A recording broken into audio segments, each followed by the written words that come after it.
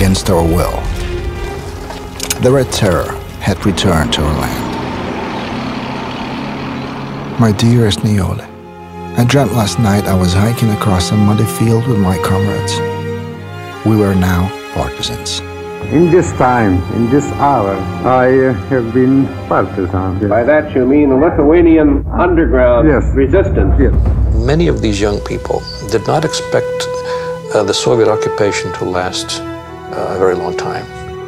I believe this was a hopeless fight, but fight of undefeated nation. They provided a model of the importance of being Lithuanian. And it was that image, that understanding, that helped inform the national movement in 1989. We believed that freedom would dawn once more. For them, freedom was more important than life.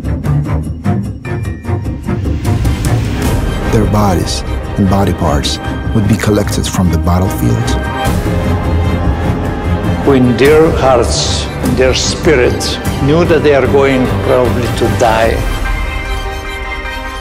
Jokingly, he always used to call Lithuania his first wife and me his second wife.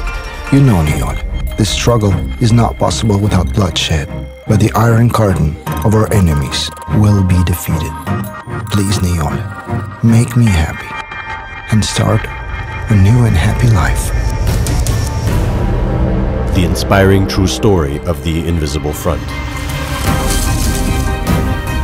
Soviet occupation, terror, and war did not destroy their faith in freedom. Audience Award winner, Vilnius Film Festival. Opens in select theaters this November.